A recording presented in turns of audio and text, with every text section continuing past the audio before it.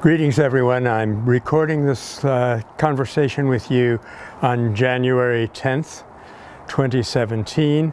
In 10 days, we who work for peace and justice are going to be facing a very severe crisis.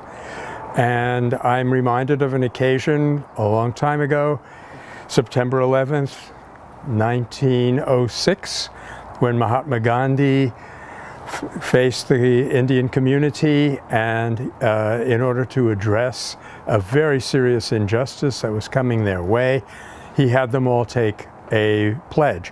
Actually, it turned into a vow. But there have been pledges of resistance since then. They've been very effective instruments, not just for rousing the community that is resisting, us in this case, but also as a statement to oppositional forces that we are determined and that there's going to be some kind of adjustment, arrangement, confrontation between us. So on the Meta Center these days, we have put up a pledge that we would like to encourage you to have a look at, see if you want to take it yourself.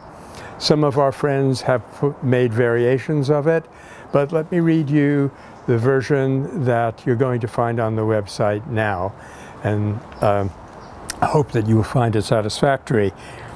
It begins this way.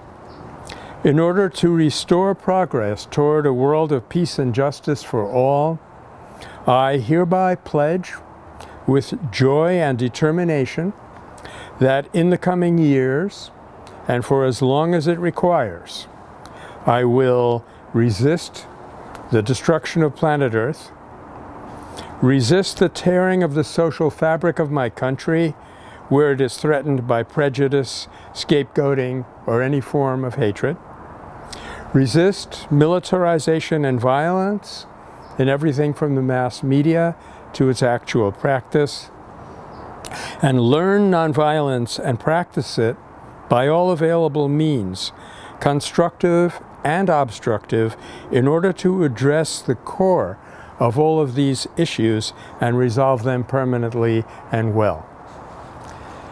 Please go on our website, have a look at the pledge. If you would like to sign it, modify it if you need to, sign it if you don't, and let it all strengthen our resolve for the struggles that we're going to be facing soon. Thank you very much.